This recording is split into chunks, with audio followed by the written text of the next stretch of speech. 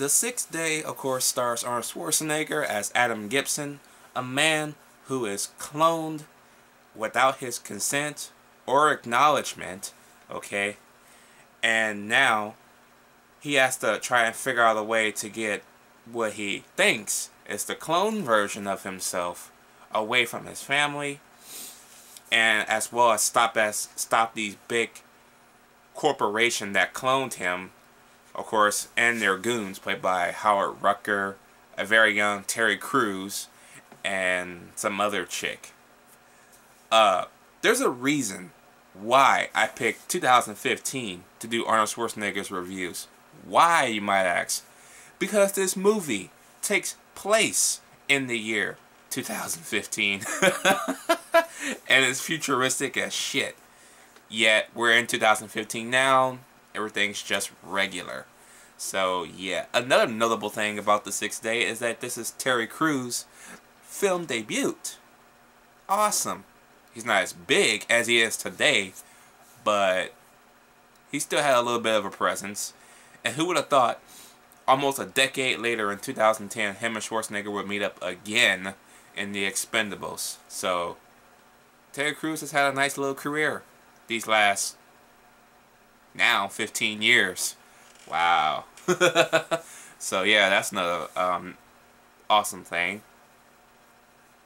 I like his best friend. The movie, his best friend is, who's he played by? He is played by, what is Michael Rapaport. There we go. Michael Rapaport is awesome in this movie. I love Michael Rapaport in this movie. He is funny, charismatic, and you just can't help but not like him. He's just awesome. Okay, Michael Rooker, again, that's one of the cronies for Tony Goldwyn's company. He's cool.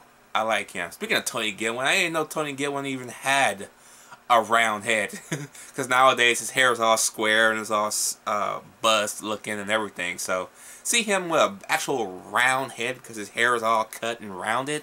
It's actually kind of cool. I thought he had a square head. But yeah. You also got Robert Duvall in this movie as well. Robert Duvall is a scientist that works for Tony Goldwyn's company, and his wife is going through some stuff, and we find some stuff out about her as well. Remember watching this movie as a kid, not knowing what the fuck was going on, but just remembering there were two Arnold Schwarzeneggers in the same movie. I'm like, wait, what? Almost half a decade later, 15 years later, I kind of get what the movie's going. I get most of the story, and the reason why I say most of the story is when Robert Duvall is explaining most of the stuff. I get the reason why it happened the way it did. But there's a second half of that explanation he starts to explain, and I'm like, wait, huh? I don't think I'll ever get that unless it's thoroughly explained by somebody who actually knows how to explain it better, or in English, and not like scientifically speaking, if you will. But I still come off as a little confused as to the rest of that conversation, and I'm like, wait, huh? What?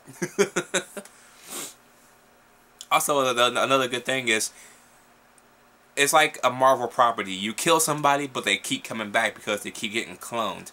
And the best line ever from Arnold Schwarzenegger, doesn't anybody ever stay dead anymore? So, yeah. All in all, though, In the Days is a nice little cheese fest. Acting is top notch. You got A-list cast in this movie, so it cannot be top notch. Hell, you even got Wendy Crewson in here. She hasn't done anything in a long time. I think the last time I seen Wendy Crewson, it was the Santa Claus 3. Almost a decade ago. But, yeah. All in all, though, I'm going to give The Sixth Day a B-.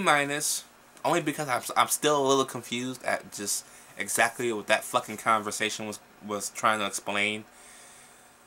I don't know if I'll ever get that. But if I don't, that's fine. It's still an awesome movie. Still got some good-ass action. The effects look nice. They should look nice. How much does this movie cost? Because I'm trying to The movie cost $82 million and only made $96 million. Wow, that's not very good.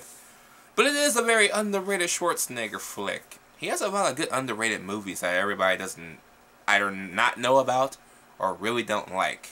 But hey, that's why you got me, because I like most of them.